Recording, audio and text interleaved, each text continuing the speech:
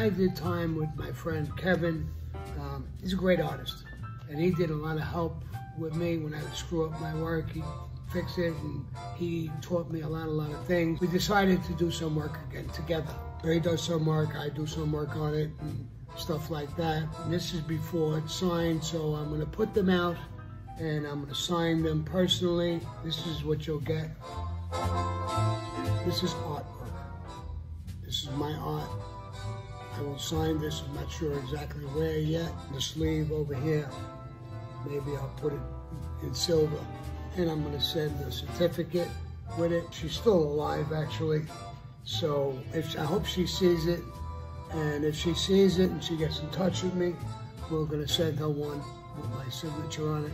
When you get it, you'll be able to see her eyes are beautiful. Everything about her, she's beautiful. What gets me with these actresses and stuff, years ago, no fake lips, no fake boobs, no nothing. Just natural, just gorgeous, gorgeous women. A lot of the old Italian people will love this. Italian woman and people grew up knowing who she is. This is Sophia Loren. Now it's a limited edition. I'm sure you gave somebody this as a Christmas gift, they would be in love with it. Like I said, especially older people, Italian people love this. Hey guys, when I did time with my friend Kevin, he's a great artist, and he did a lot of help with me when I would screw up my work. He fixed it, and he taught me a lot of things. We decided to do some work again together.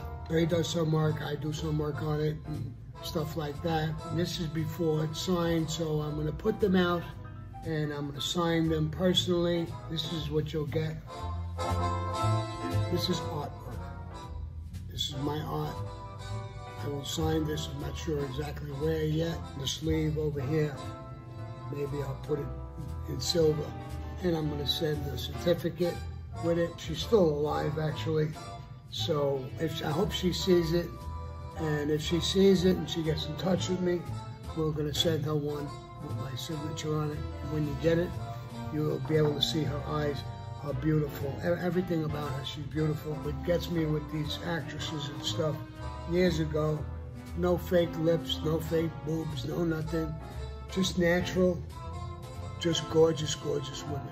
A lot of the old Italian people will love this. Italian woman and people grew up knowing who she is. This is Sophia Loren. Now it's a limited edition. I'm sure you gave somebody this as a Christmas gift, they would be in love with it. Like I said, especially older people, Italian people love this. Hey guys.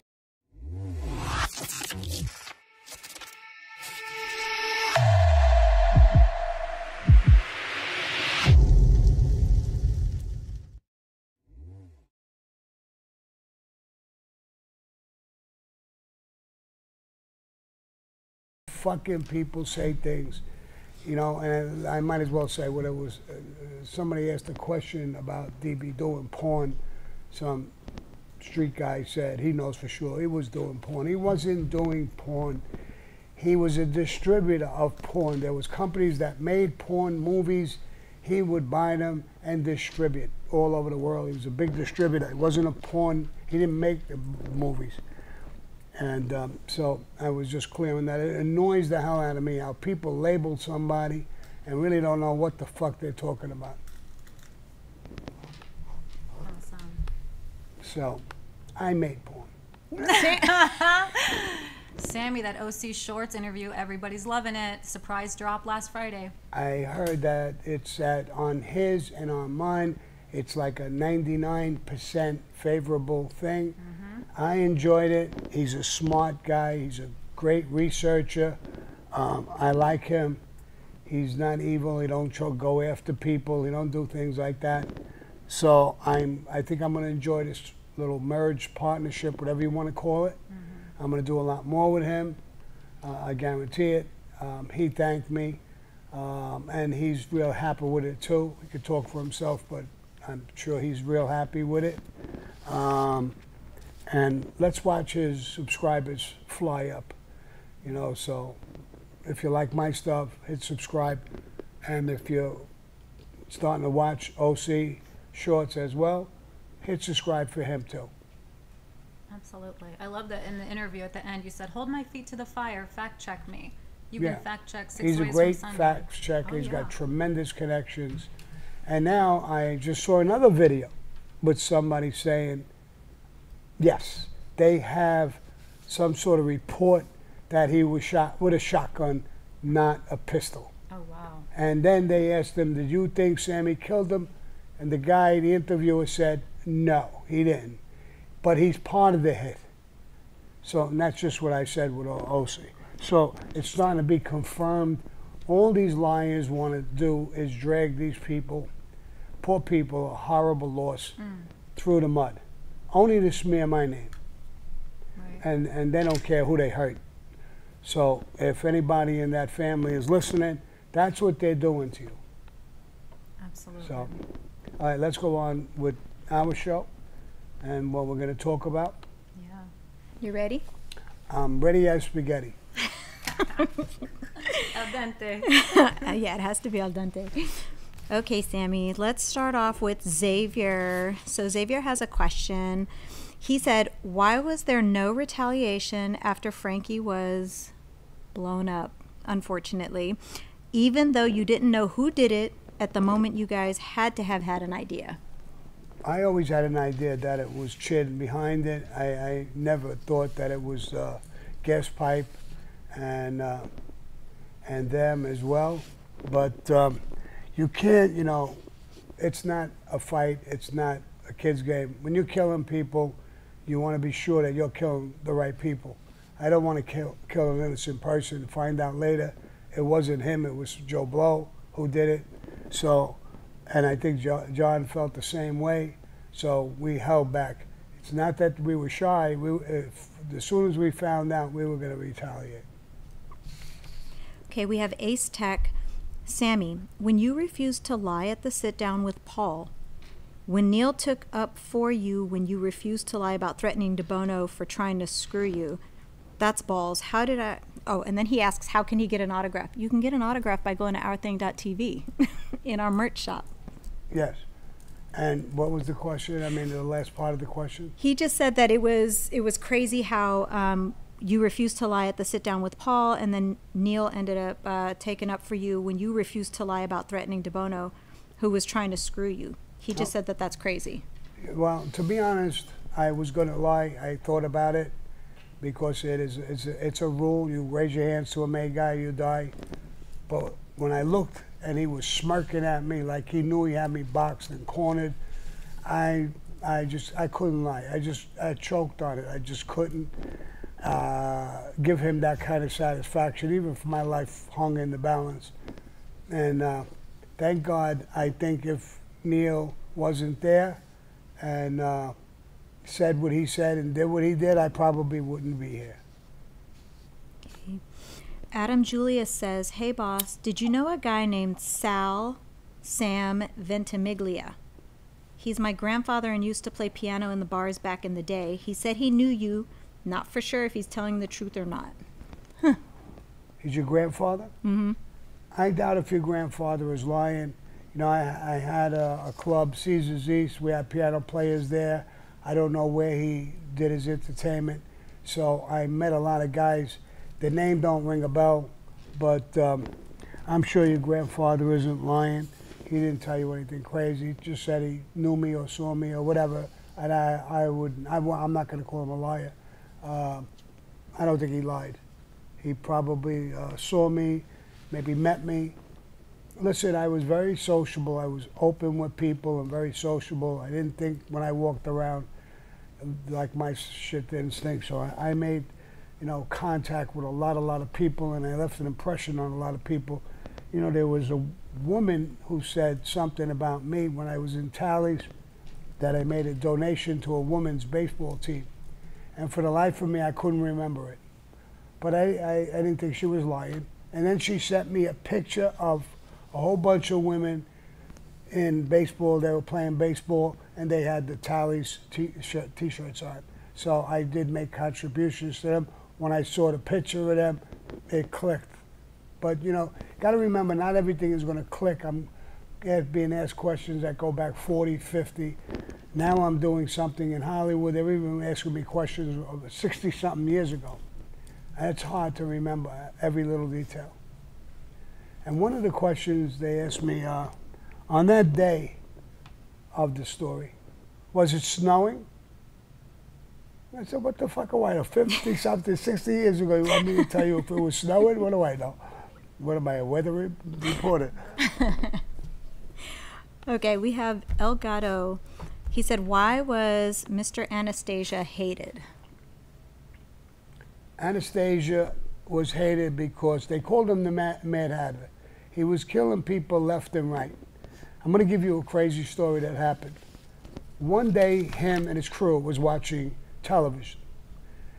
And I believe the guy was Willie Sutton. Willie Sutton was a famous bank robber from down south. He robbed a bank. He came out, some guy tackled him to the ground and waited for the cops to get him, and he went back to prison. Anastasia was watching it and said, now Willie's not a bad guy. Why did that guy do that? He was getting an award, a citizen's award. So they mentioned his name and where he was from and everything like that. And he got a guy in the crew and said, go down and kill this fucking guy. Now everybody was in shock. We have nothing to do with all of that. You know, to ask a guy to go out and risk his life and kill somebody over something crazy like this is crazy. And that bothered a lot of people. And the guy did go down and kill this guy. One. Then he turned around to break the link, so to speak. He killed the maid guy who did it. He made him do a piece of work, and then he killed him to protect himself. That's where he got the label, the Mad Hatter. And he was extremely dangerous. When he first started and took over the Gambino family, he represented, I forgot their name, but they were a pack of killers. All of them were killers. A lot of them were Jewish guys. Murder Inc. Murder Inc. He controlled it. And everybody was afraid of him. The bosses didn't know. When you're not stable like that, you know, I'm not afraid of a tough guy or a killer. I am afraid of Roy DeMeo. I'm not afraid of him, but I don't know what the fuck is going through his mind. And so that's what happened with him. And eventually I had enough of him. He wanted to kill Carlo Gambino, which created a small little mini war. I went into that already. And it was okayed, I think, by the commissioner. A couple of different families were involved in that hit, from what I understand. And they killed him. Okay. Perfect. Okay, so Ryan Brown asks, Sammy, in your opinion, what would have happened if Paul and Tommy were hit with Neil Delacroix when Neil Delacroix was alive? I also heard that Iceman claimed he was there as a backup shooter on the hit. That was total BS, right? Without a doubt, the Iceman was a fucking total liar. I got arrested with him, by him. He said that I had killed a cop with him, 20 years, 21 years. It was a cold case. I got arrested on that case. It's a whole long story. I won't go into it. He was a stone cold fucking liar. He killed a couple of people. He got the label the Iceman because the first guy he killed, it was over $1,500, I think. He borrowed $1,500 not to pay it back. He killed the guy. He didn't know what to do with the body. He was so unprofessional. He put him in an ice box in his house, hid it, because he didn't know what to do. When he finally found the place and where to get rid of it, he dumped the body. When the cops found the body, it didn't age. It was frozen. And that's how he got his nickname, the Iceman. I think he did it once or twice. But I had a case with him. I beat the case because he was a fucking liar.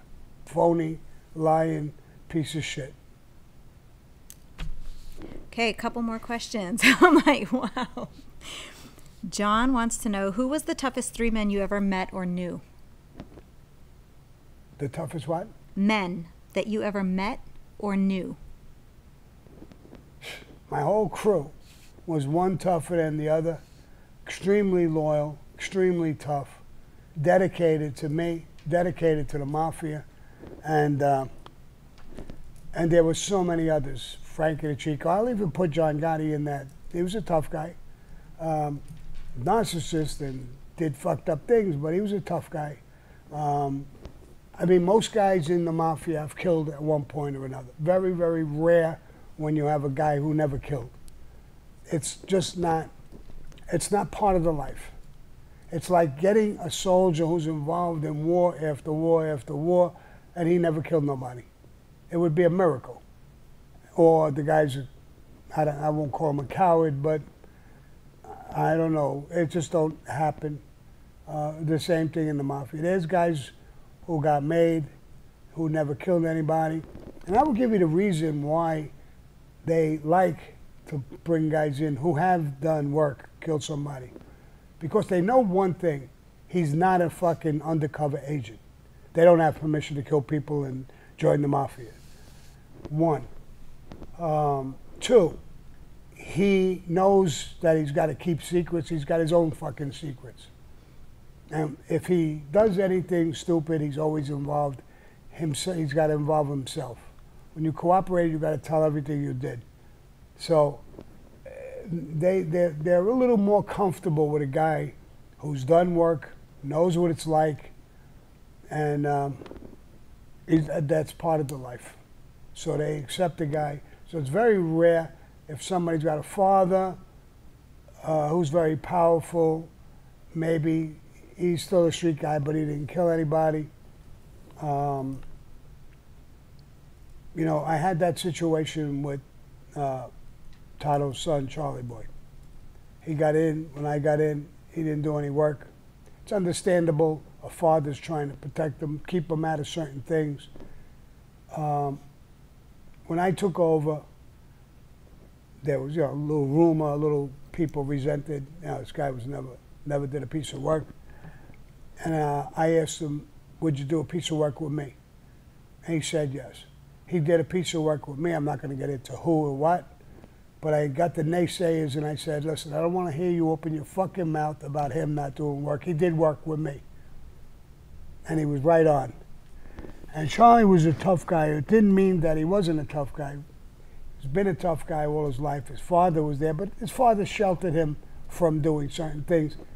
I could totally understand it. I have a son. I love him. I would love to. I never made him for those reasons. I didn't want him to go kill people. I wanted a different life for him. There's nothing wrong with that. So I understood why Tato didn't. But in a way, you can't get a total respect. It's hard to get total respect if you never did a piece of work. Okay. We have Ryan G. Sammy, fast forward to now. Would you guys still be able to keep things the way they were back then? How different would things be? I think things would be a lot better, to be honest with you. You know, you need discipline in every way, shape, and form. If you're a criminal and you do something really violent type of crime, where a rape, child molestation, really horrible crimes, there should be, I'm for the death penalty. Let's get rid of it.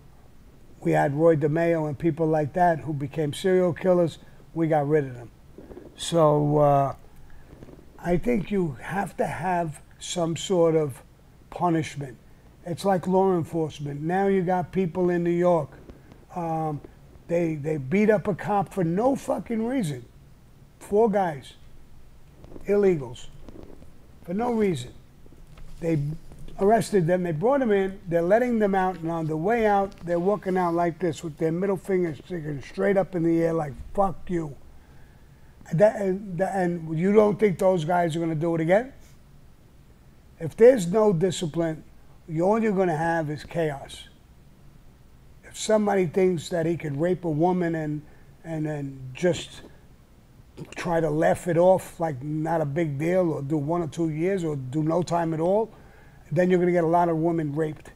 And all of you guys who laugh about it or think about it, think about your mother, your sister, your daughter, your granddaughter. They'll all be exposed to this kind of bullshit. You need discipline. And we need it in the mafia. Perfect. Last question, Sammy. John Carl wants to know, Sammy, how did you feel about gas pipe torturing Jimmy Heidel in a warehouse? What was that? John Carl is asking, how did you feel about gas pipe torturing Jimmy Heidel in a warehouse? I don't think he was in a warehouse. I think he was in somebody's home. I heard an interview he did himself. Listen, I understand what happened. Angelo Ruggiero, and I believe John was involved in it too, sent Mickey Boy Paradiso to whack gas pipe out. They shot him, they missed him. He was sitting next to his fucking daughter in a car. Now, I could understand the violence that must have went through. He was a tough guy to begin. He was a super tough guy, a little crazy. I could imagine how he felt. And he tried to run away from his daughter, so, because figuring they would go after him. They didn't try to kill the daughter, thank God.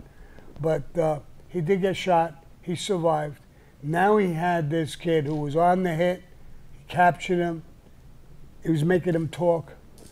Maybe the kid didn't talk at first and he tortured him. I wasn't there, I don't know.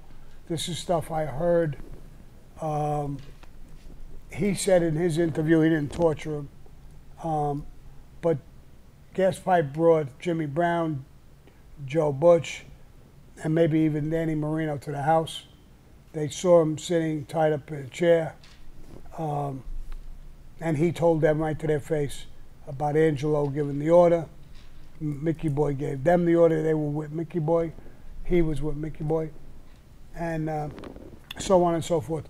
So as far as torturing him, I would be a hypocrite to say, if I knew you did that and right in front of my daughter and risked her fucking life and everything like that, when I got you, you would tell me the fucking truth. And I really don't know what I would do if you didn't. And I knew you were lying. I might torture you as well. I don't know. I'm just saying. Okay, thank you, Sammy. Real quick, just a couple of shout outs also that I didn't get at the top of the hour. Andre, he didn't have a question or anything, just an envelope to you. Brent Willoughby. And then quick shout outs to James, Jason, J. Marie, Magku, Xavier, John Carl. We see you guys. Do you know where your fans are tuning in from right now? No. You have international. You've got Iran, Ontario, Dubai, the UK, Scotland, Ireland, Holland, Boston, New York, Hawaii, AZ, California. You're global, Sammy. Wow, I'm international. You are definitely. You're worldwide. Worldwide. Wow. Prestige. Worldwide. Worldwide. You know what that's from? Have you seen Step Brothers, Sammy? Where they're like boats and hoes. Boats and hoes. No. Oh, bro, we got to watch that one. It's a it. classic. Will Ferrell. Sammy got a lot of super chats. We're going to start off with JB Weld. If you don't mind sharing, you talk a lot about Paul's greed and the Connecticut captain being reasons why the family turned on him.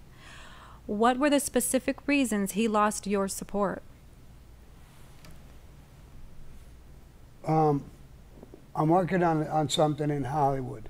My personal thing he did to me as far as my family, I've done a small little video about it. It's going to be in my life story when it comes out. You'll see it. I don't want to, now I'm with producers. They don't want me to talk about it. Yeah. But it is going to come out. I'm not trying to hide it, but he did something horrible. I, was involved in a murder with my brother-in-law. And so I'm just going to leave it like that. It'll come out in the movie, when scripted show, when it comes out. And it's not too far in the future. I think maybe a year or so, maybe less, maybe a little more. So that's one of the things. The second thing is that the thing with the maid bothered me, I'll be honest with you. I don't mind you fucking another broad when you're married. I did it myself. But sticking it right in front of your wife's face and belittling her like that is not something we want in the mafia. I think you may remember a story I told about Tato was sitting with his gumata in a restaurant, local restaurant, in Bensonhurst, and Carlo Gambino walked in with a few guys. In those days, you don't make a big deal. You don't buy him wine. You don't do nothing. You just look, nod your head gently. That's hello. The rest of the world is not going to be knowing what's going on. The guy gets up next to Carlo Gambino and walks over to Tato, shakes his hand. He says, "Hi, Tato. Is this your Kumar? Is this Rosie?" "Yeah." "Hey, Tato, go sit in the chair I just came out of. I'll talk with Rosie." He's keeping her busy. And he's talking, shooting the shit with her. And Carlo Gambino tells Tato, "Is that Rosie?" "Yeah." "Oh, she's a beautiful girl. She really is a beautiful woman." "You come in here often, don't you?" "Yeah." "You come in with Rosie every once in a while?" "Yeah." "You come in here with your wife?" "Yeah." What do you think they say, you know, when they see this? The people who run the place, they own the place, the waiters, the waitresses, what do you think they say? "Oh, no, they're not going to say nothing." No, I know they're not going to say nothing because they're afraid of you. But they might say, "Oh, look, Rosie's so much better looking than his wife," or vice versa, or whatever. They're going to talk. It's just nature.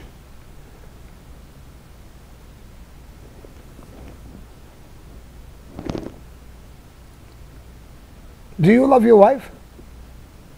"Oh, of course I love my wife." Carl turned and looked at him in the face and said, "Do you love me?" He said, "Of course I love you, Carl."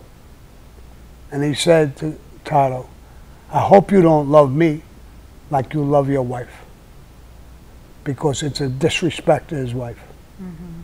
So he's teaching him, goes and usher in that staying. We don't buy it. You want to play? Go play. You don't shit where you eat. You don't belittle your wife by doing something like that. So you could go to Philadelphia. You can go somewhere else. In the same town, the same neighborhood, it's disrespectful.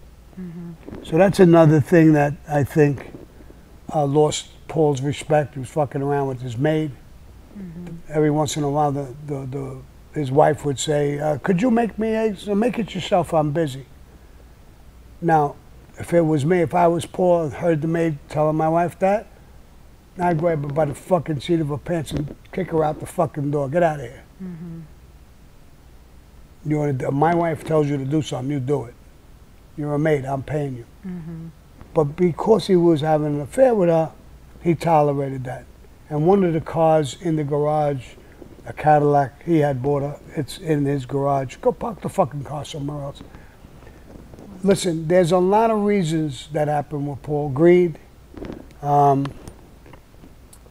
thought he was the best thing since sliced bread. I loved him when I first got in. I got made under him, and he sounded perfect to me. I did a lot of work with him. I don't mean killings. I mean regular work, construction, unions. I made money with him. Mm-hmm. But, and then Frankie DeChico, I had a long conversation with him, and Frankie DeChico wanted to take him out, make Cosa Nostra right again, put John in. We become the power behind the throne. I told this whole story a bunch of times. And Frankie DeChico was another motivation for me. I loved him like he was my big brother. He was about 14 years older than me. Anytime in my life I was in trouble, he was there. Anytime. The old man Peruta was super close with Frankie DeChico than me. I had a lot of ties with him. That was the biggest influence. I didn't grow up with John. I sympathized the situation he was in. Mm-hmm. It was mostly caused by Angelo's big mouth in his house, with drugs and everything else, even though he was taking money, but still, he's not the guy who got caught on tape. Later on, he got caught on tape, and we all got arrested again.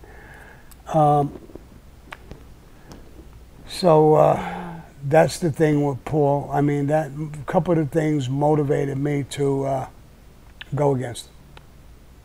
Thank you, Sammy. Thank you, JB, for the great question. Gilbert Goobies, love you, Mr. Bull. Have a great week, everyone.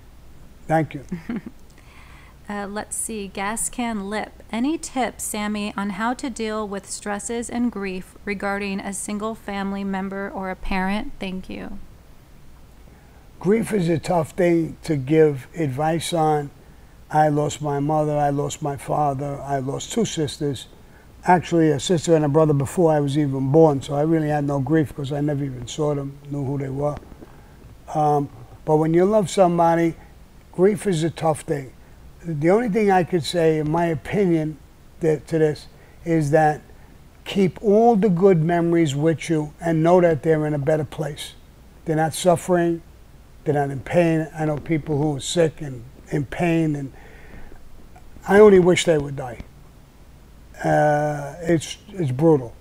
So if they passed away, keep all the good memories that you have. Whatever they taught you, remember it, whether you use it or not. Sometimes parents will give you advice. They're thinking they love you so much. Sometimes they give you the wrong advice. But they mean well for you all the time. When you get older, you realize what it is to be an adult or a father or a grandfather. I know what I did for my kids. I know how I feel towards my kids. When my kid was in trouble, I didn't even hesitate to take a plea, take the weight. Yeah. And I did 20 years and whatever. There's a video going to come out in another station that we did. It's going to come out in June or July. You'll see that. So, you know, that's the only way to get through grief. Keeping good memories instead of thinking agony or suffering or pain, or think of love. All the love. Put that in front. I told a story one time. A friend of mine was dying of cancer, a lot of pain. And when I went to see him, he had a big smile on his face. And I said, the pain went away? He says, no, it's more than ever. And why are you smiling, bro? It seems like you're happy. I'm thinking of my family. I think of the love that I had in my life. And it overcame the pain. It overcame everything. So that's my advice to you. Love good memories that you had. Don't hop on bad memories. And that's the only way to get through it. It's awesome, Sammy. Thank you. It's really powerful. Ooh, let's see. Just my thoughts. Sammy, what do you think would happen if when you heard John wanted to kill Paul, if you would have went straight to Paul and have told him John wanted him dead? Listen, if I disagreed and didn't go along with it, and Frankie didn't go along with it, John and his crew would have got wiped out. There's no way he could have overcame me and my crew, Frankie and his crew, and Paul knowing what's going on. We would have tightened him up. He couldn't overcome it. Because Paul would have definitely went right to the commission, Chin Gigante and them, while he's alive, and put in a beef, strong beef. He would have had the whole commission against him. The Irish mob, the Westies, people in Sicily, Italy. He was dead. He was finished. Nice. Thank you. Another one from Gas Can Lip in the super chat. Sammy, when you were new to the mob and as green as guacamole, did the elderly monsters tell you anything about Al Capone? I know a lot of stories about Al Capone. I saw a lot of movies about him. I never met him or saw him personally. But you got to remember, Al Capone, you know, he's got that big scar and everybody's afraid of that big scar. I would always say, I'm not afraid of the scar. I'm afraid of who gave him that fucking scar, you know. And then he was a tough guy physically. He was like a bouncer for a while. He was brutal. He was very tough. And they threw him out of New York. They chased him. That's how he went to Chicago. He didn't go on his own. He was chased. They loved him in Chicago because the Sicilian Mafia and whatever little mafia was there, which is hardly nothing, were fighting the Irish. And the Irish were stronger than the Mafia. When he got there, he started fighting the Irish, and he was savage. Bombs, everything. He just cut loose with every fucking thing. He was another guy who was a little kill crazy. And the Sicilian Mafia loved him because now the whole tide turned. I mean, I forgot the guy's name, Moran or whatever it is, the boss of the Irish, he clipped him, he clipped everybody. And then he took over, and he was ruthless and tough. The Sicilian mob there loved him, and he became the boss. And he had a little bit of a good crew. They didn't even call themselves Cosa Nostra, they called themselves the Outfit. And they were almost a little separate than the rest of the families, from what I heard from Tato. Then, when he really took over, he was doing amazing things during Prohibition and with unions. They didn't know what that even meant. They knew what a union was, but how was he making money? He took over unions, made strikes, made deals with these big companies. If you want peace, you'd have to pay him. And he was making tons of money doing that. And he woke up the entire mob to the unions and the power of using and controlling the unions. You know, the unions don't really have you at heart. You think they do. I've dealt with unions all my life. They make deals for themselves. And they always give you, it's almost like politicians, tell you how good it's going to be for you. And a lot of times it is. I'll give you the car industry. They made a deal that everybody who retires gets, I don't know, 70, 75% of their salary, depending on how many years they worked. So the common worker loved it. It's a great thing. What did that do to make that deal? And they gave money from the unions to the politicians, so everybody was good. Everybody was happy. But what did that do? That tacked on a huge amount of money onto a car. Because not only were they building cars and paying workers, now they had armies of people who retired and they were paying them. Where's that money going to come from? You.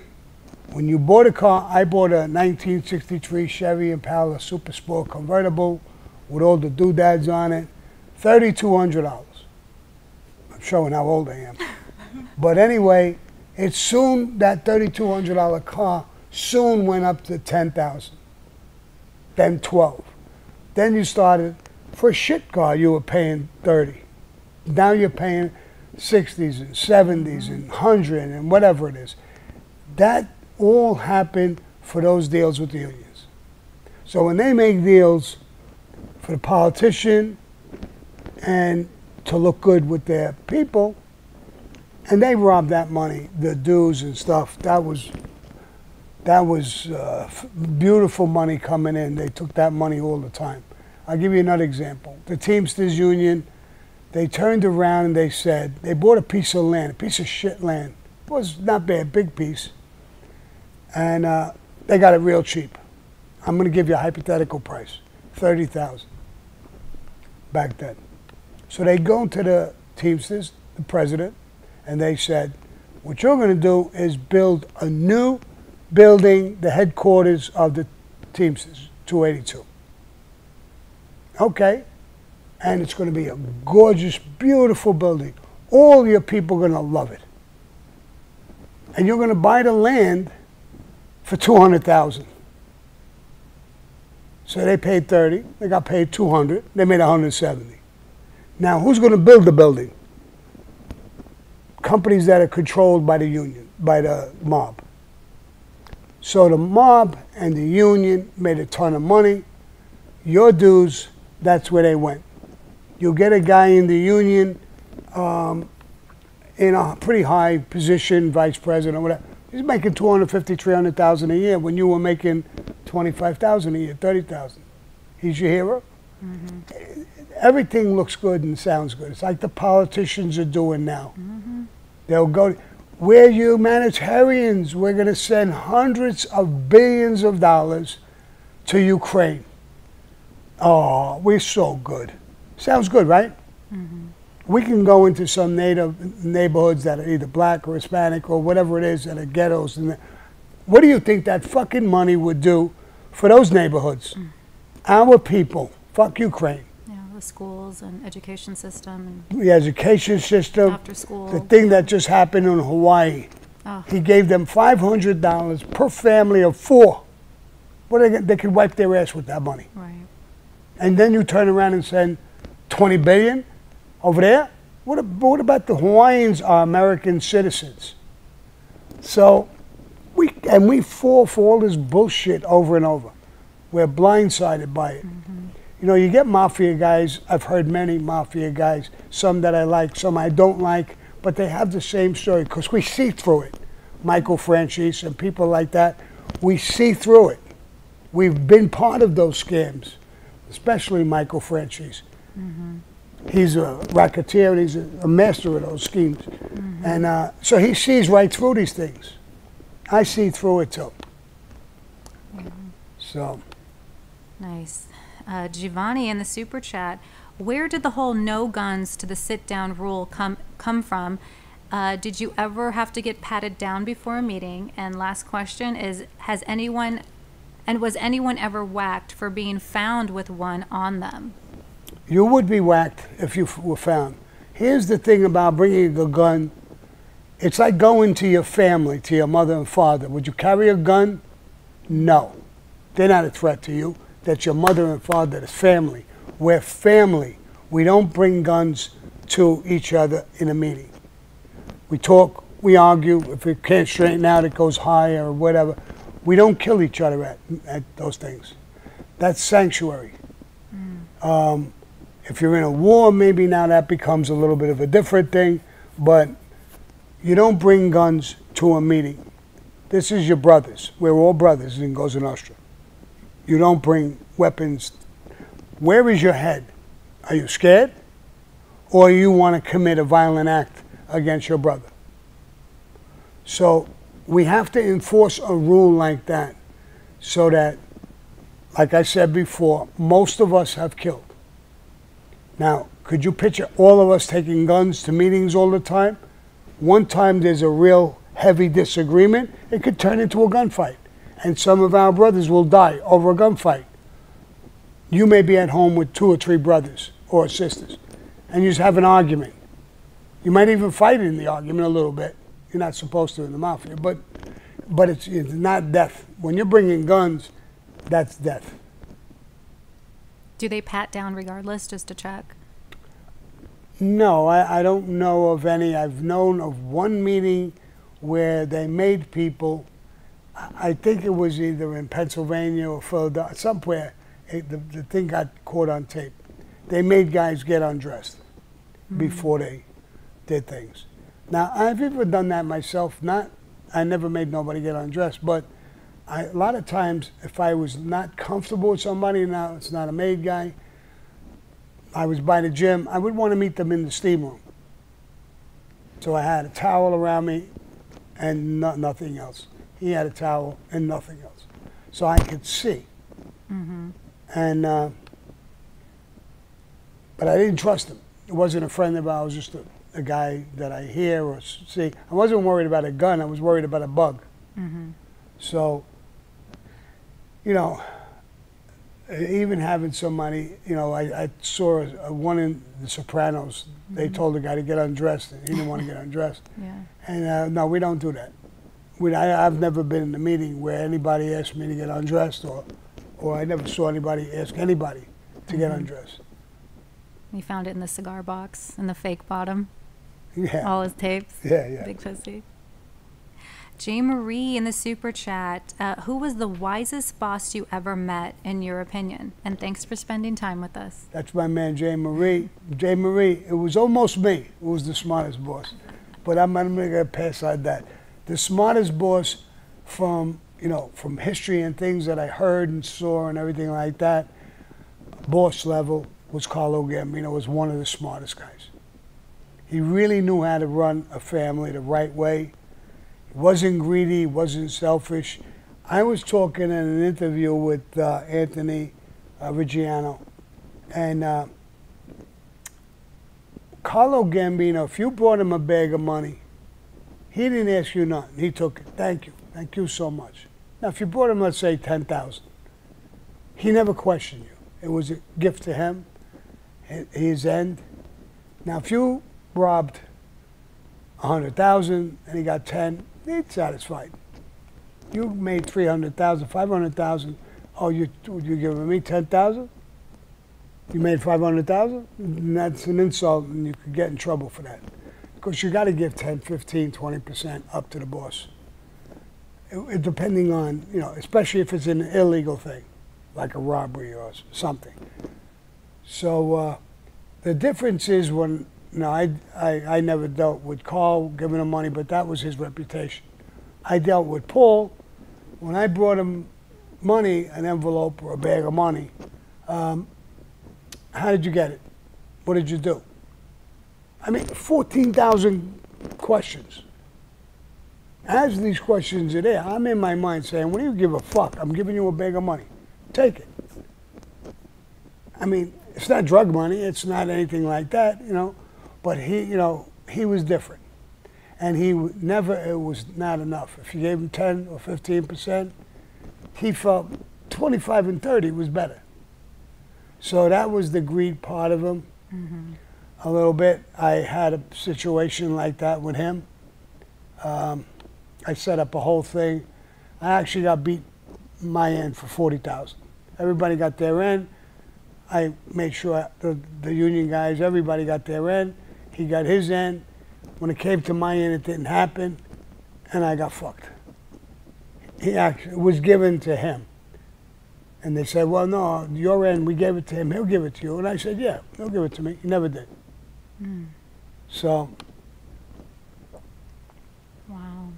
Well, we have a little over 1,000 people in the chat, and this time is just flying by. So everybody hit the like button. Can you give them the contract, Sammy, to go ahead and hit that like button? Yeah.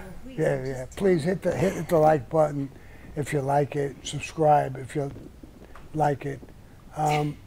When it comes to anybody subscribing, these things are important. I know we don't get no money out of that, but it's important that we know we're on the right path. Mm-hmm. We're doing the right thing. We're telling the stories legitimate. I got some questions from guys who are going to different places. I'm not going to mention their names and ask them questions. So they're asking me, what question should I ask this guy? No, I don't do that. I mean, I know questions you should ask them, but, I saw a question and a thing with a kid. I want to bring up his name, by the way. Mm-hmm. And I want to talk about him. Okay. What's his name? Tell me his name now. We could say his name. Which one? Oh, which one? The one that asked Xavier. About? Oh, Xavier James, yes. Xavier James, there's a kid. Somebody sent me this video. What's that other guy who does the video? Which other guy? The guy who does the video. He was partners with Dominic for a while. Oh, Jeff? Jeff Nadeau? Not Schutz. What's his fucking name? Nadeau? Yeah, Jeff exactly. Nadeau. Is doing a fucking interview and questions like we're doing. Oh, and he brings a guy on. Young guy. This Xavier, what? Xavier James. A Mexican kid, a tough kid, but good kid.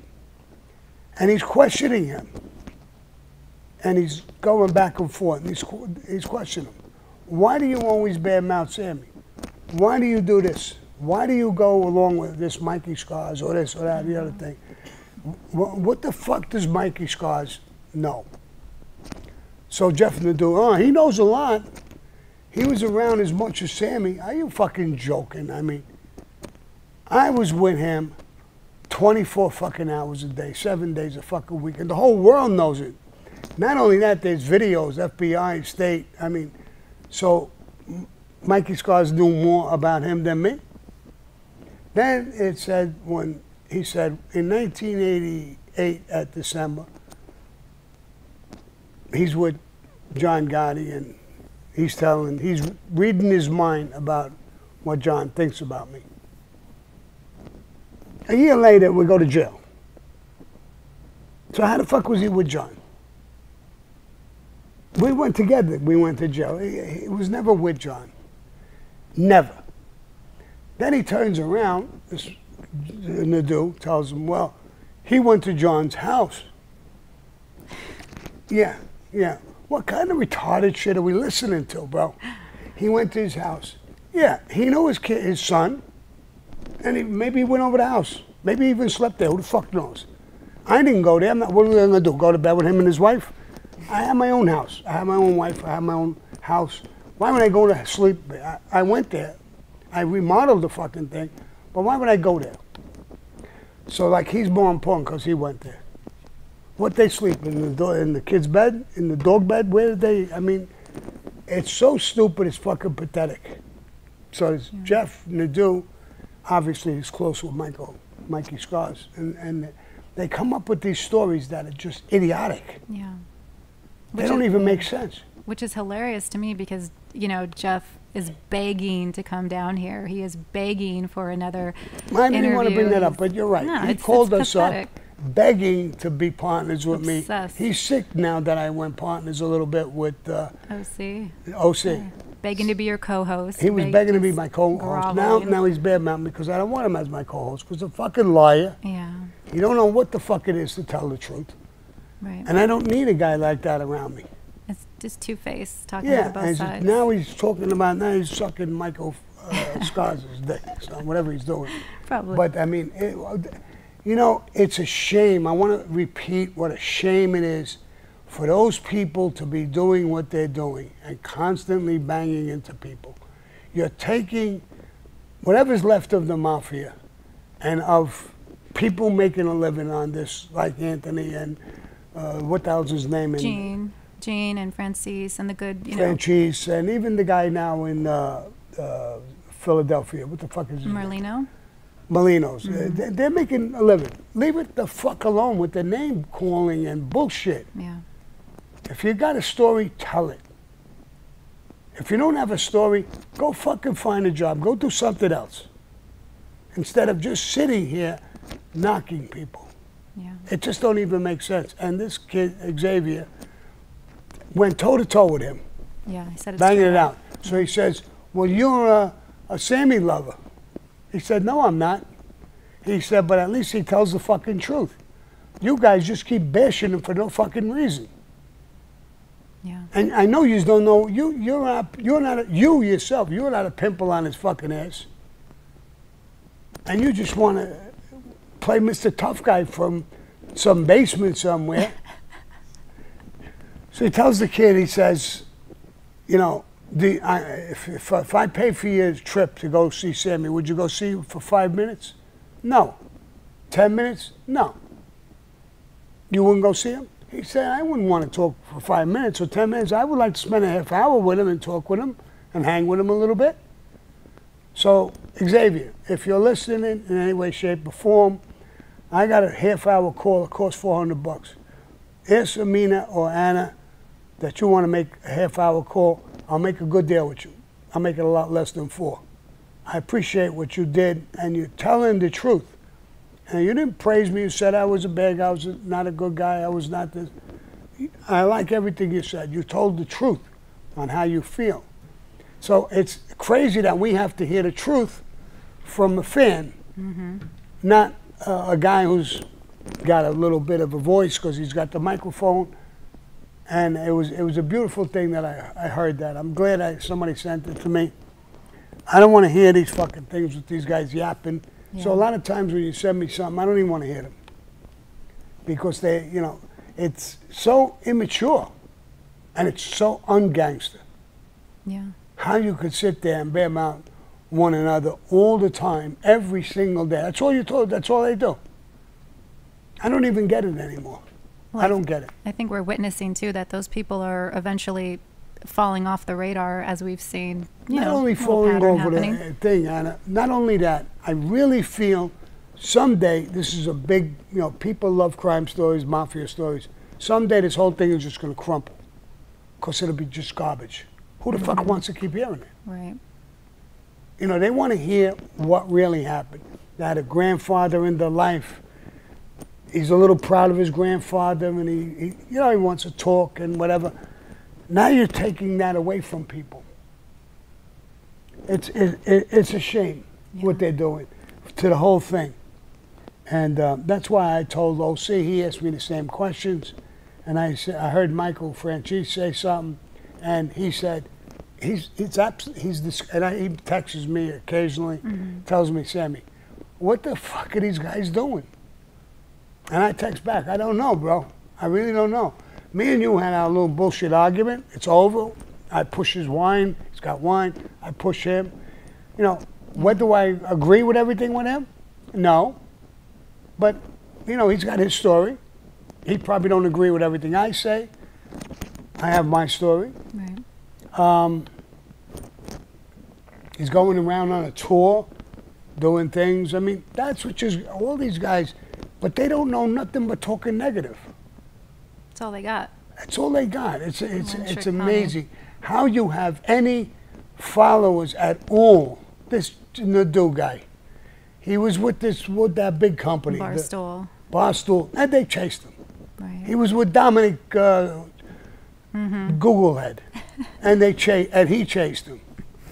I mean, who else is with us? Now he talks on him. Now he's talking by himself. Maybe now his wife will chase him. Yeah. They're fucking mutts. Yeah. Irrelevant. You know, I mean, there's people here. There's a woman who made me this ashtray. It's a beautiful, I don't know if you could see it. It is beautiful.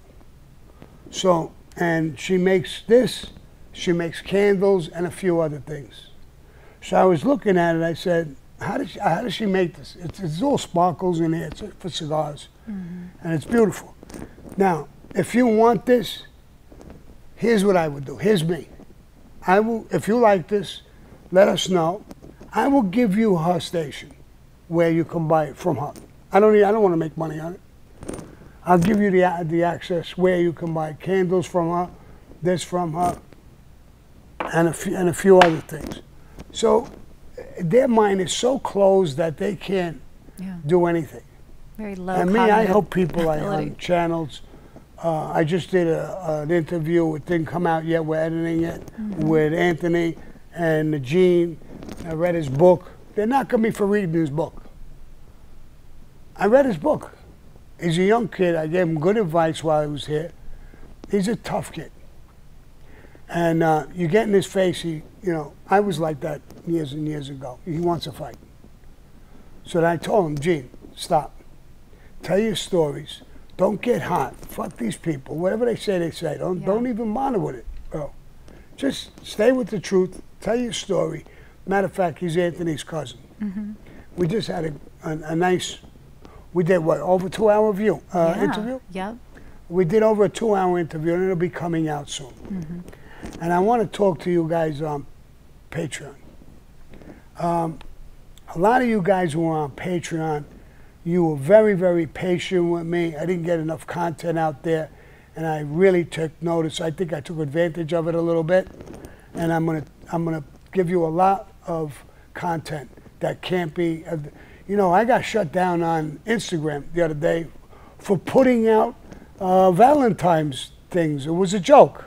It was a young girl. What's her name? Sterling. Sterling was here. She's joking with me, and I'm joking. We little hearts. We sent it out. They shut us down. I said, "What the fuck are they shutting down?"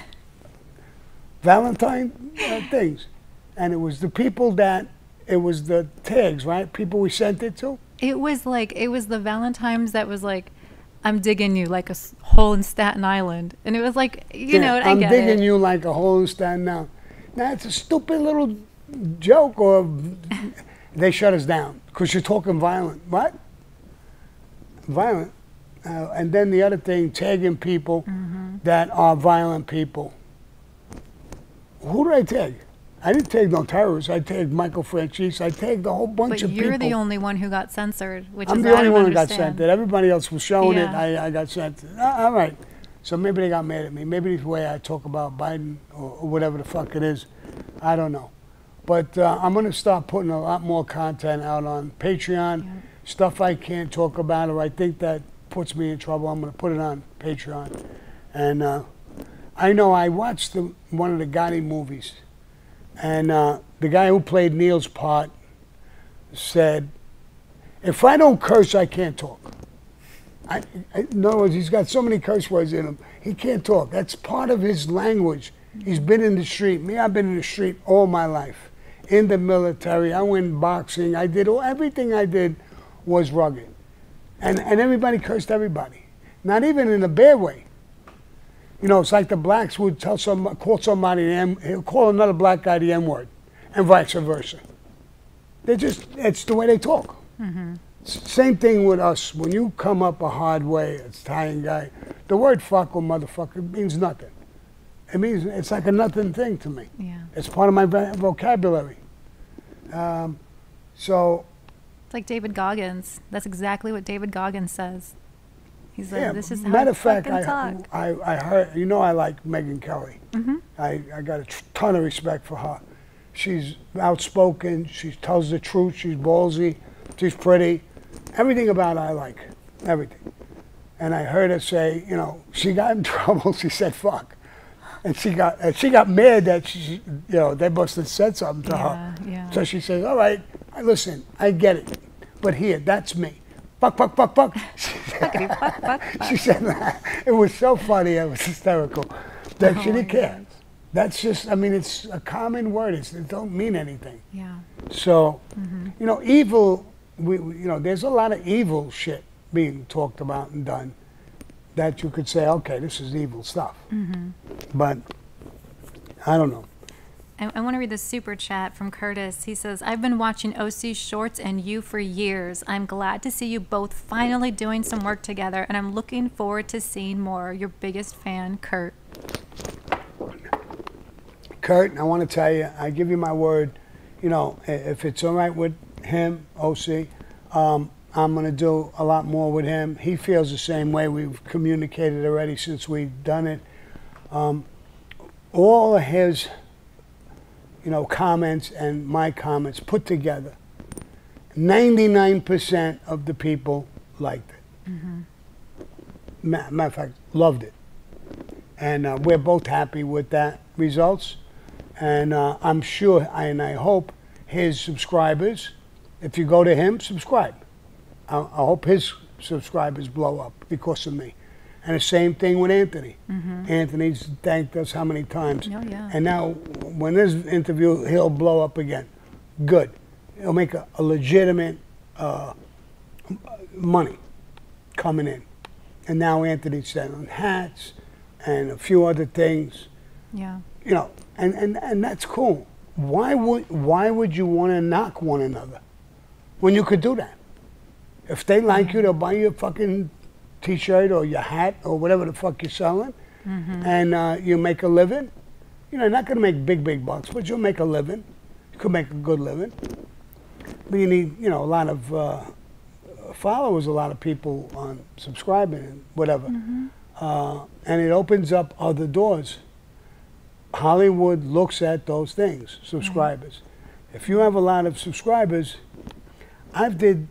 my first interview I did with Patrick Big David, and he's a good friend of mine. Mm-hmm. He's done interviews with anybody who's everybody. I'm one of the largest ones he's ever done. I'm at 21 million I think it's at 21 mm-hmm. million views. I'm one of the largest ones he's ever done. Yeah. Trump finds a video that I did, he puts it on his station, 11 million views. Yeah. Now I have a Trump and Sammy T-shirt. Trump for president, me for vice president. I really don't want to be the vice president. I don't want to be the president. I want to be me. I want to be Sammy the Bull. I want to do a scripted show, the story of my life, and leave that behind. By the time if it lasts as long as The Sopranos, I'll probably be dead. They'll put a RIP or whatever it is. Mm. But I want that to be part of my heritage, part of my legacy, my history, part of my stuff. And I got all my heart and soul into it. And we work on truth on everything, mm-hmm. so that this movie is done great. Scripted show. It's not a movie, it's a scripted show. But so, that's all I want.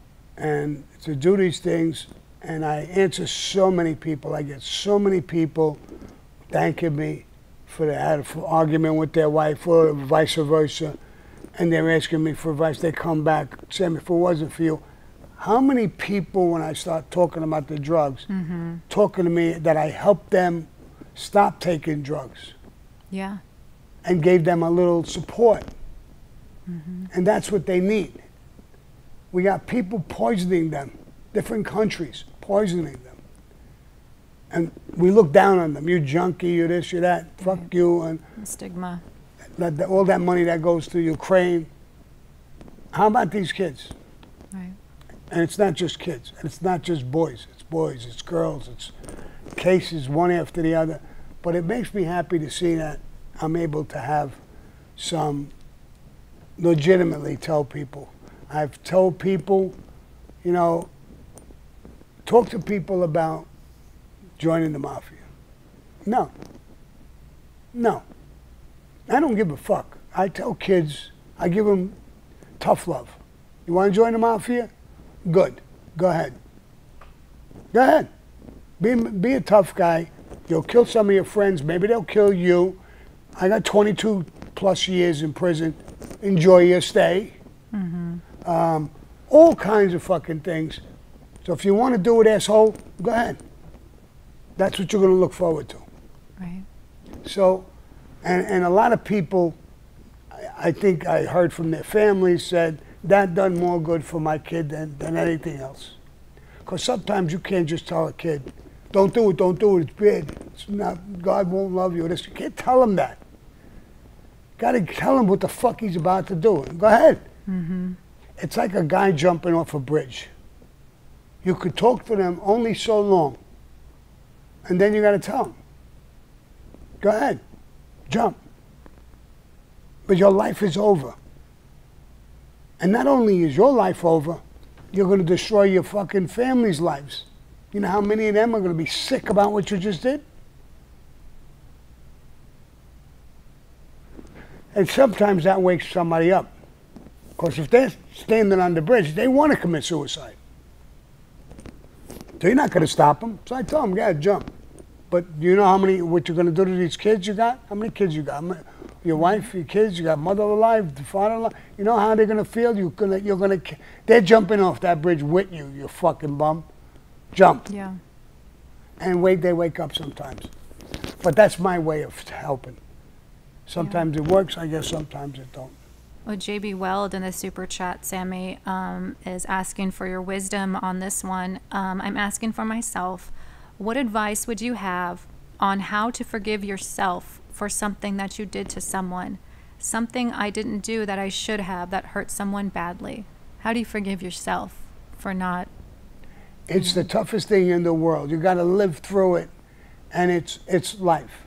It probably, for you to ask that question, you become a better man, and you have regrets. You don't have to tell the world. You sound like you're curing already, because you're recognizing that you did something bad. How do I just keep going forward? It happens. It made you a better man. It's making you a better man. You're not going to hurt somebody as easy anymore. Maybe you never do it again, thank God. But that's why. And if you want to believe in religion a little bit, do that. Anything that helps you get through it. But look at yourself in the mirror and be a better man. Be a better man. Once you're a better man, you'll feel better about yourself. You don't have to prove to the rest of the world nothing. You got to prove to yourself that you're a better man, and you'll get through it. You'll say, okay, I did this. I did the same thing. I know what I did. I know what's bad. That's why I changed my life. That's one of the reasons why I changed my life. That's why I do this. I don't need this. I really don't. It helped me cure. Talking my podcast, talking about my stories. It helped me go forward. People calling me and asking me for advice like you're doing right now. You're doing me good. You're curing me. You're helping me go forward in my life. Just keep doing what you're doing, bro. It's not easy. There's no no genius who's going to give you the right answer right away. Nobody. Not religion, no, nothing. You got to find it inside. And the way you're talking, the question you ask, my opinion, you're on that road. You need you. You need you. Amen. You know, Sammy, when I was studying psychology, there's actual research studies that talk about the constructs of guilt versus shame, and how guilt, and it sounds like JB has some guilt and or shame, that you can overcome guilt by doing good deeds or helping people or making your life better. Just like you said, those choices of making your life better. Right. Shame's a little bit of a stickier construct. It's a little bit harder to get rid of and work through introspectively. But guilt, you can overcome it by just making good choices, better choices, helping people to feel good about yourself. Right. And shame too, the same thing. Mm-hmm. I agree with Anna. It's a little more difficult, but you can do it. It's completely and totally up to you. Once you recognize you've done something wrong, shameful, wrong, whatever you want to call it, once you recognize it and you're changing, that's it. That's what gives you salvation. Mm-hmm. I used to talk about the Johnny Keys hit or certain things like that. I couldn't get through doing the hit. I did it with James Carroll without choking up. I didn't want to talk about it. Talking about it, getting it out of me, and finding that what I did was wrong. Now I feel better about myself. I feel better about what I'm doing. If I could put this down as a legacy, like I said before, for my wife, my children, my grandchildren, my great-grandchildren to come, they're going to have a different feeling towards me. Mm-hmm. They're going to say, that's my poppy. He did the wrong thing. He stood up. He did this, that, and the other thing. And that's what I want to leave. That's what I want to accomplish now. And so many other people that I never thought I would be able to reach or talk to or get or give them advice. Yeah. Who the fuck am I? I dropped out of school in the 8th grade. Anna could give you advice. She's literally a psychologist already, just about. Inches away from that. But I went through this, so maybe I'm a psychologist a little bit too now. That's the path. You're on the right path, bro. You're on the right path. Keep living that path every day.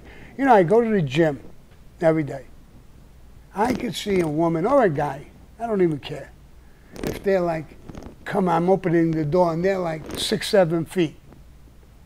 I could just walk in. They didn't get there yet. But for some reason, I wait, I push myself out of the way and hold the door. And oh, thank you so much. A big black guy was behind me today. Thank you, thank you.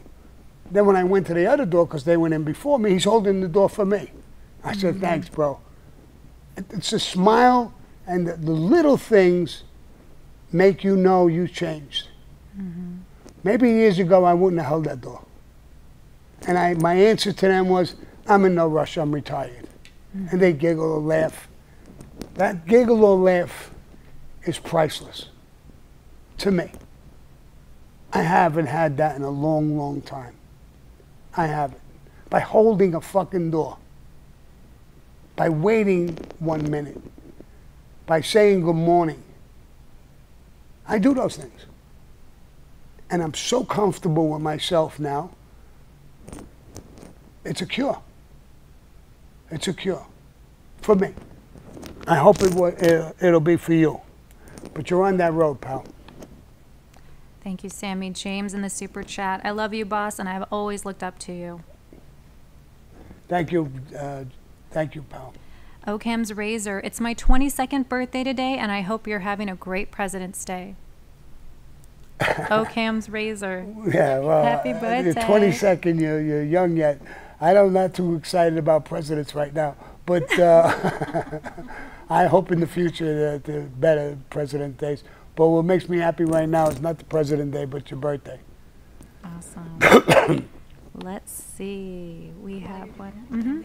Sammy, can you give a couple of shout outs to Ariana and Lily Rose, two little girls that are watching right now. Ariana and Lily Rose, have a great day. Where are they from? Lily Rose is in the UK. Ariana, I think, is in Boston. All right, I don't know what the weather is in Boston or UK, so, but have a nice day. Enjoy the day. Lily Rose says that she came back from her soccer tournament and their team won. Oh, very good, very good. Very good. Keep it up. Sports is a great thing, too. It's another really good thing. Nice. Puke Bucket in the super chat. Hey, Puke Bucket. Sammy, you should move back to New York and run for mayor. You just may win. Yeah, the government, I'm on parole for the rest of my life so far. So far. They won't let me back in New York, let alone being the mayor, I don't think. But I think I would be better than the people that are there. No kidding. Listen, I was born and raised in New York. I love New York. I love New Yorkers. I've seen what they went through with the World Trade Center, how they stuck together, black, white, Hispanic. It didn't matter. Men, women. They're good people. What's happening there, I got my daughter, my granddaughter, and I got other family there and friends. It's a shame. I would love to be the mayor. I know whatever like I said that story before, 4 guys go and beat up a cop. Now, I'm not a cop lover, I'm not a cop. I don't hate them, but that's horrible. And you allow it? You let the guys go? Just no big deal? Mm-hmm. So they're going to go and beat up somebody else. And next one won't be a cop. Next one will be a woman. I saw a guy knock a fucking old woman out today on Instagram. I want to vomit. I know. I mean, it's evil. Yeah. Harnam Kaur, I hope I said it right. I adore you, Sammy, and would love to meet you. Stay blessed. Someday we might meet. Who knows? My knowledge to you is asking about, can you please speak on Ralph Wiggs Gallione, who was with John and Angelo on the McBratney hit? You know, what's the name? My knowledge to you is the name of the viewer. No, the guy who... Ralph Wiggs Gallione. That's the guy who, you just brought something to me. Remember that name. Because that's the guy who was the actual shooter of the Irish guy in the bar. He was the shooter. Mm-hmm. Now, John and Angelo got rid of him because they were afraid he would cooperate or something. He's the actual shooter, and John and Angelo killed him, got rid of him. And that's how he disappeared, because they were afraid that when they got pinched, that he was going to get pinched and he was going to be, and they were going to have a problem. So, and that's why they got a short prison sentence, because he's the guy who came from the shadows and did the shooting. So the witnesses, when they went to court, they didn't see John shoot him or Angelo. They saw this guy. But they got rid of him, and he wasn't part of their case. And that's I never remembered his name. That's his name. Oh, wow.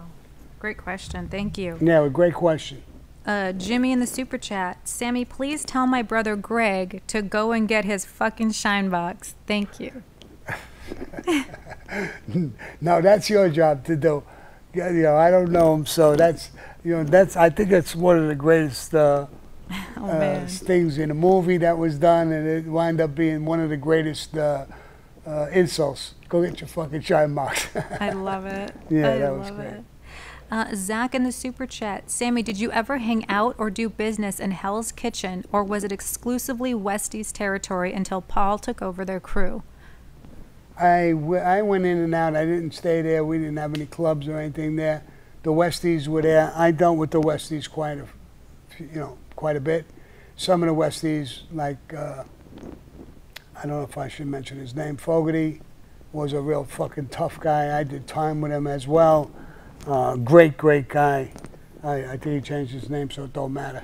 But and I'm still, I'm still in touch with him. He's a friend of mine, and. But I never really hung out in Hell's Kitchen where they were. I went there quite a few times. Mm-hmm. Let's see. Gascan Lip also in the super chat. Sammy, in the afterlife, if you see John Gotti as a ghost, are you going to box him? I'm going to shoot him. You want to know something? I'm not even going to shoot him. I'm not going to box him. You know, listen, I had a rough time. It went bad. It went sour, very sour. You know, some divorces you break up and it's still, you're, like me and my wife, we're still good friends. We're divorced. I wish that would have happened with me and John. It was ugly. The breakup was ugly. But I still have respect for him. I loved him at one point. I won't lie. If I saw him in the afterlife, I don't know. Maybe we could give a hug and a kiss on the cheek and say that was then, this is now. Maybe we can go forward in a different way. I only wish that's possible. I wish I could do that same exact thing with Louis Melito and Nicky Cowboy and Michael DeBat. You know, but this life is brutal. You got to tell the truth. You got to be careful of what you do. And sometimes you wind up dead. He betrayed me. I betrayed him. People could say whatever the fuck they want. I can care less, especially at this point. Right. I think half the world knows it. They documentary. You know, we had film people here the other day when we were working with Anthony and Gene. And a guy from Czechoslovakia was a camera guy, and is smiling. I'm going to tell the story. Great, yeah. And he's Czechoslovakian, and he's got his own production company and everything like that. And when the day was over, he said to me, he said, I would love for you to tell the Fiala story again. So I said, I did a video. No, again. Why? He says, I got a guy who was at the party, 80-year-old guy. He's got pictures and every fucking thing. Would you do that?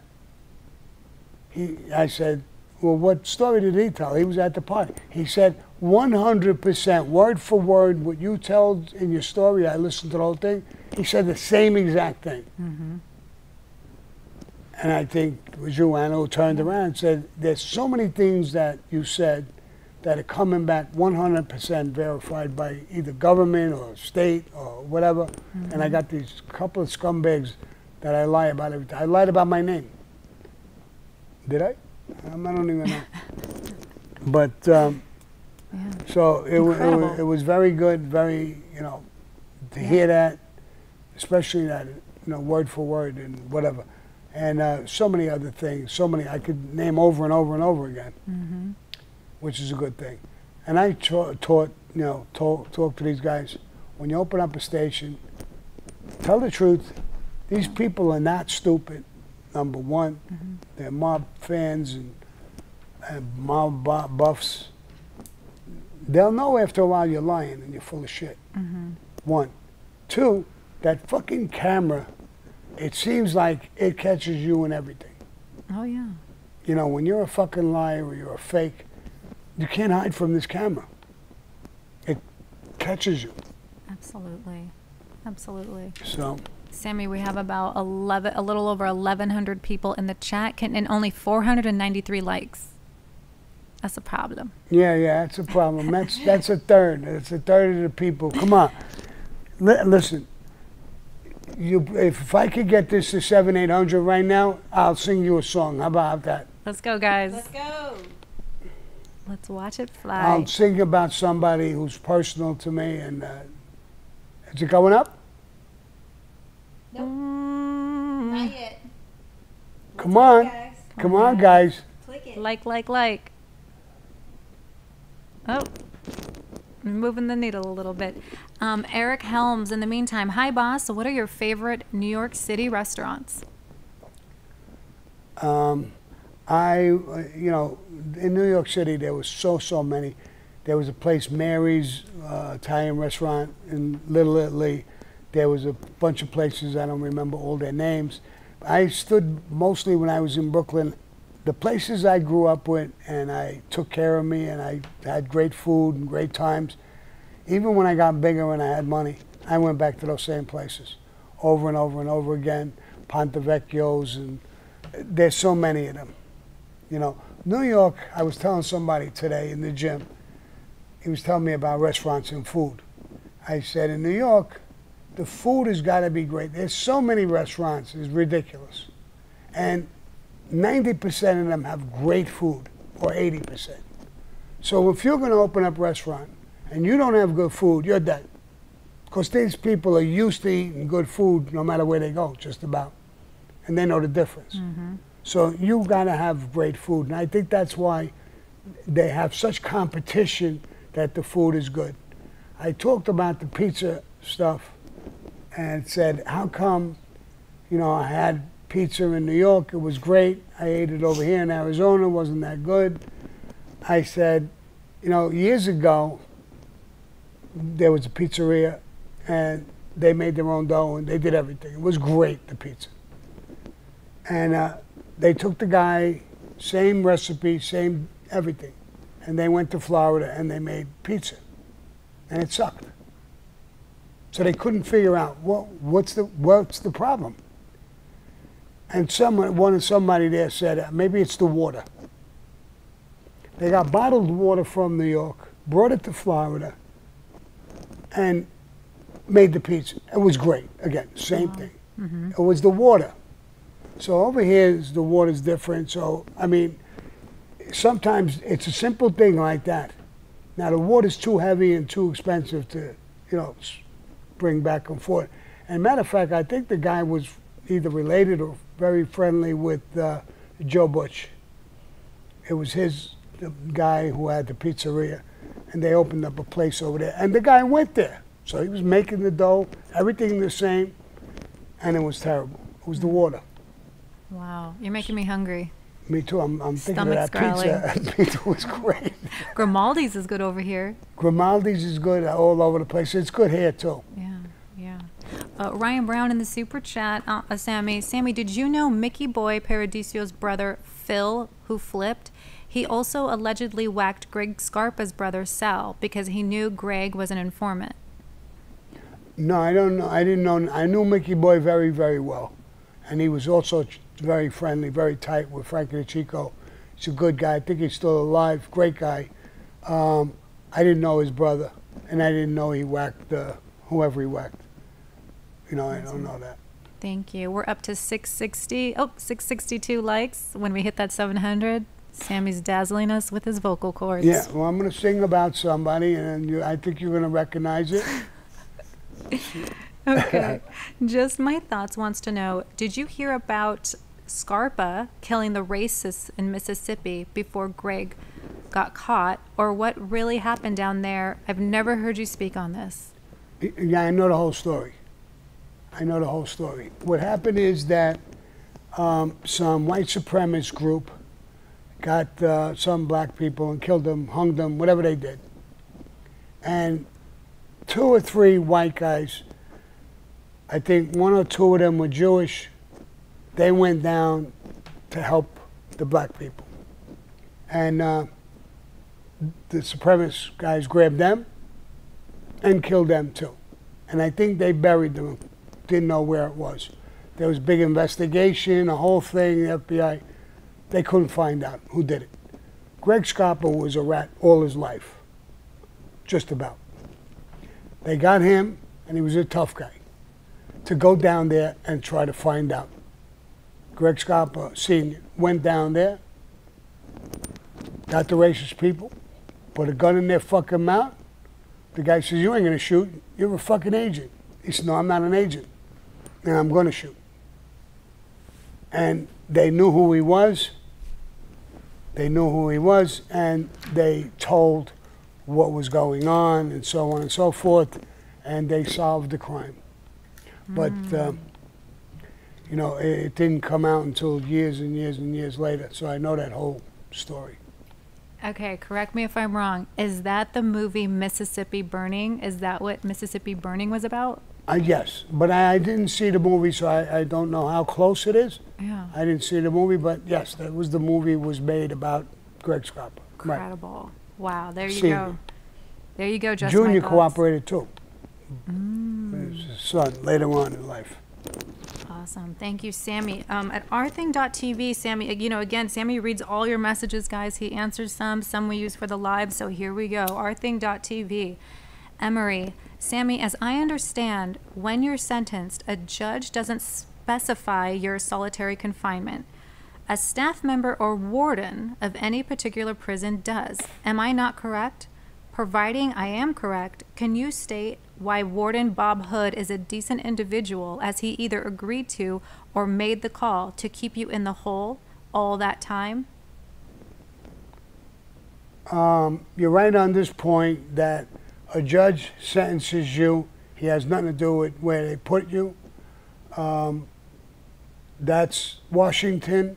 Bureau of Prisons puts you where they want to put you at. According to where I was, the ADX Supermax, the whole prison is locked down. He didn't put me in a hole. The whole prison, it's the toughest prison, so to speak, in the country. And it's a Supermax. And everybody's in that hole. And I did an interview with Warden Hood, if you want to look at it. He was a decent human being. He has orders to run the prison. He can't take you and put two in it. He can't do favors. He's got to run it the way it is. But he ran it very humane. He tried to help people because he knew it wasn't humane. And that's why I wound up friends with him. I did a video with him. And if you look at that video, he explains himself. He's fighting for prison reform. That alone will tell you that he's a good man. Saying that I had to follow orders and do my job as a warden. But he never overdid his job. He always tried to help you and make your time a little bit easier. So that was the difference. Now, if you had a warden who wanted to be a prick, with the conditions there, then it would have been over. That would have been hell altogether. But he really tried hard to, he knew it. That time, if you see it, when I had the nurse, she had tears in her eyes for me. She had sympathy. But she worked there. Doesn't mean she was bad. She knew it was bad, but that's what that prison is. It's for you, generally the worst of the worst. It's for guys who kill in prison over and over again, not for your street crime, but for what you do in prison normally, or if you were horrendous on the outside. So you were right about the judge has no control over that. The warden don't either. It's Washington, some politicians who set the pace of how that thing is going to go. Bureau of Prisons. That's way above his head. So he just goes there. He's got a job to control the prison, run it right. But he was very, very humane in everything he did with people. And I'm not just talking about me. I'm talking about the whole joint. He had a great, great reputation amongst the inmates. And the only time you got once in a while in the yard, but it was brutal to have that kind of, but he didn't make that prison. Right. It's not his rules. He just became a warden there. But he's fought a whole bunch of times for a lot of things. Look at the video I did with him. It's on ourthing.tv. Yeah. And he was a great guy. Yeah, and he's always updating you and sending us emails with these new articles about how the correctional officers are actually abusing the inmates, and all about prison reform and how to change some structure and infrastructure. And he goes after, when that happens, you could see it in him. When that happens, he gets really upset and goes after them. So he's not just all talk. Now, coming down and sitting down with me, I will guarantee you it gave him a rough time in his life, those people. Yeah. They must have said, what the fuck are you doing fighting for prison reform? You're a warden. Shows you what kind of man he is. He's a man's man. Yeah. He's taking the heat. He's still fighting with me. What was the thing he sent today, the card with two people in the cell? Oh, yeah. He sends little funny edits all the time about, it shows Sammy and Ted Kaczynski, and they're in bunk beds, and Ted Kaczynski's on the top bunk, and he's asking you some, I don't know, I forgot, some question, some silly question. And you're on the bottom, and you're like, fuck off, Ted. Fuck off. Ted Bundy. So, yeah. Yeah. So, I mean, he's a good guy. He's got a good sense of humor. He's got a good wife, good family. I know of them. I don't know them personally, but I know of them. And he's a good man all the way around. And thank God, he was the warden there. And I'm saying that I'll bet almost every guy who's in that prison while he was the warden will tell you the same thing. Yeah. So he's got witness after witness after witness of what he was, his character and everything like that. Yeah. Now, I've been in places, I've been in bullshit places like here in Arizona with Sheriff Joe was a fucking dick and a half. Yep. You got 2 slices of bread. One was white and one was pumpernickel. And one of them had the green mole on it. And you'd have to cut it off. Yep. Now, we found out when I was in there that the homeless shelter, the stuff the homeless people didn't eat, they donated it to the prison. You were giving it to us. I said, but this fucking food has got green mold on it. Green bologna. Green bologna, all kinds of weird shit. The Ladmo bags. Yeah, and he was brutal the way he ran that place. Yeah. You know, Arizona sometimes in the summer, 110, 115, 120 pop. Not too often, but it gets there. He didn't shut that. He shut the air conditioning. I didn't have no air conditioning. It's all concrete and steel. Imagine what the temperature was. Outside in the tents. No, this was inside. Oh, you're inside. Okay. Inside. And downstairs he had cells that were air conditioned for dogs. So he was humane. Right. And I watched guys sitting like I'm sitting and just fucking keel over and fall on the floor. Jeez. And I said, he died. No, I said, no, Sammy, watch, it's the heat. And we had to take salt pills. They issued salt pills. I mean, that's brutal. That's bad. And that's a shit, that's a jail. It's not even a maximum prison or nothing. So, imagine if this guy was the warden of the ADX. Oh, God. I mean, you know what the death rate would be? Yeah. Enormous. And now I know stories that guys try to go on a hunger strike. He would come in and force feed you. Yep. He wouldn't let you die. And he would sit with guys who had problems. Sit with them as a warden and talk for long periods of time. Right. Usually they come in 2-3 minutes and walk by. He would come in quite a while. So, yeah, but you were right in the first part that the judge has nothing to do with where you're sentenced or your conditions or anything like that. The only time he has a little bit to say with that is before you're found guilty and before you're sentenced, because if it's too harsh, you can't fight your case. Your lawyers can make that argument. Me, John Gotti, and Frankie Licasio, our lawyers made that argument. We were in the hole when we first got pinched in 1990. They wouldn't let us out. And it was hard to fight our case like that. And the judge ruled against it. They got us out. Wow. Yeah, that table in the back with Warden Hood is incredibly powerful. It's amazing. It is. And like I said, don't just take my word. I guarantee you, if you know people who are in there, Warden Hood, the place was shit. Yeah. It's airtight. It's insanely lonely, for no better words. But he didn't add to that problem. He always tried to help with that problem. I mean, the guy's telling you a story about his one-on-ones with Ted Kaczynski and getting into Ted Kaczynski's mind and the jogging and see the family. It's incredible. Yeah, he would try anything to get you cheered up, to get you in the right way. Even, you know, in 2004, they stopped smoking.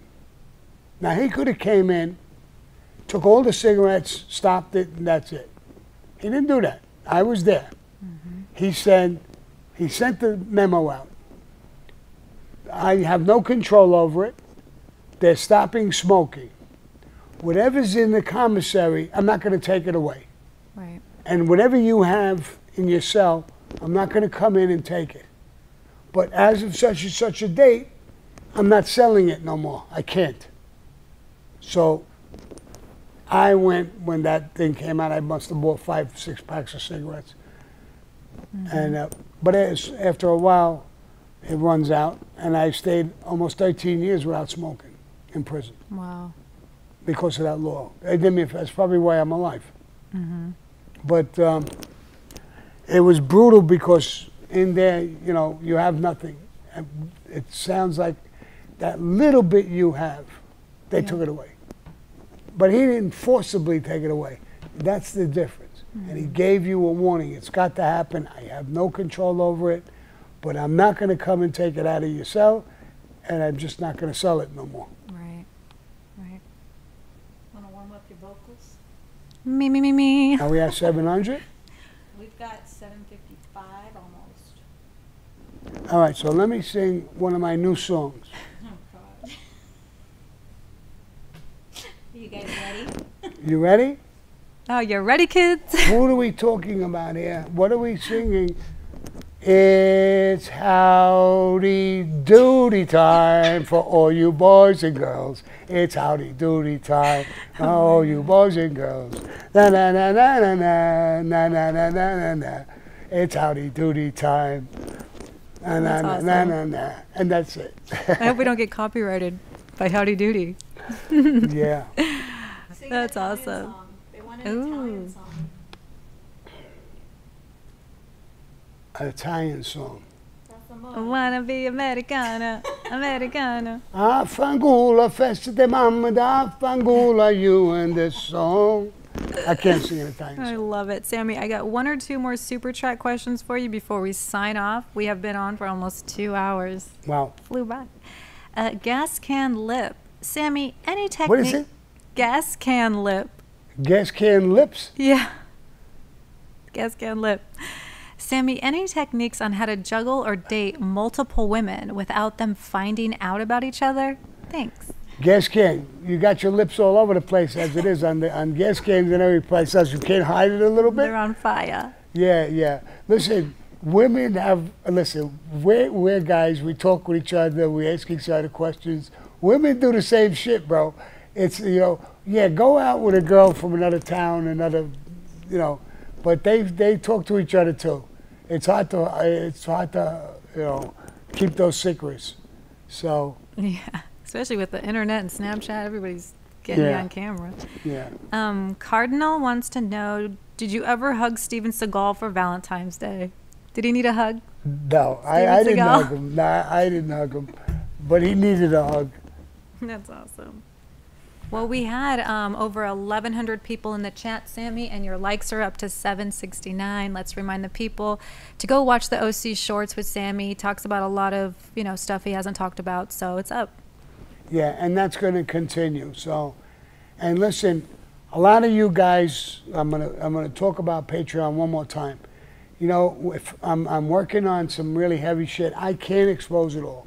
It's going to come out soon. What I'm working on and what I'm doing. And if you go on Patreon, I'm going to talk about it, and I'm going to keep you updated on the progress, what we're doing, who we're picking as actors, actresses, all kinds of things. Really information I think you're going to love. And we're supposed to tell the news and first and do all these things. When we get started, you know there's no control of me. So I'm going to be telling you before you hear it in the news. So I love you guys, and I'll talk to you soon. So let me end my normal way. Adios, motherfuckers.